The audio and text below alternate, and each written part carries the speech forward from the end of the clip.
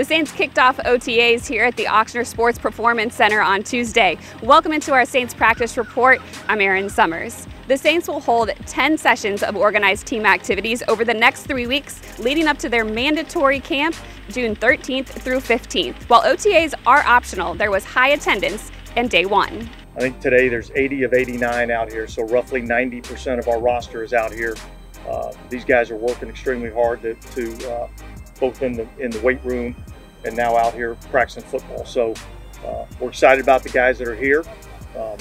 We're hopeful that we're going to still continue to get some more guys here, but we're going to focus on the guys that are here and get those guys better. And new quarterback Derek Carr made his Saints practice debut, and in his first season, he's just getting used to the Saints terminology and the new colors.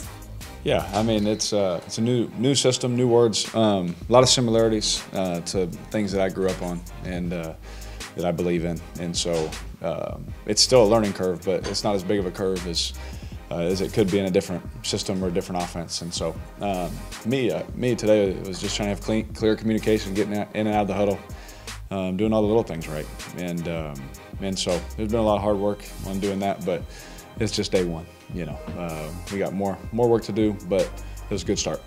A frequent target for Carr was tight end Foster Moreau. Moreau is participating in camp just 2 months after being diagnosed with Hodgkin's lymphoma. Moreau is from right here in New Orleans. He attended LSU, and he's really familiar with Derek Carr as they were teammates with the Raiders.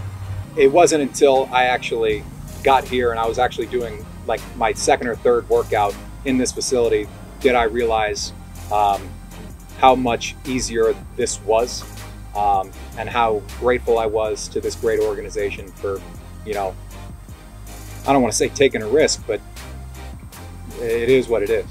I'm blessed to be here, and I'm happy to be a Saint. After individual drills, the Saints did some special teams work and some 11-on-11, where running back Jamal Williams was RB1. Chris Olave, Rashid Shaheed were the 2 top wide receivers, and Juwan Johnson, Foster Moreau, your tight ends. We'll have more coverage next week in the second round of OTAs, but make sure you stay tuned to NewOrleansSaints.com for complete coverage from week 1.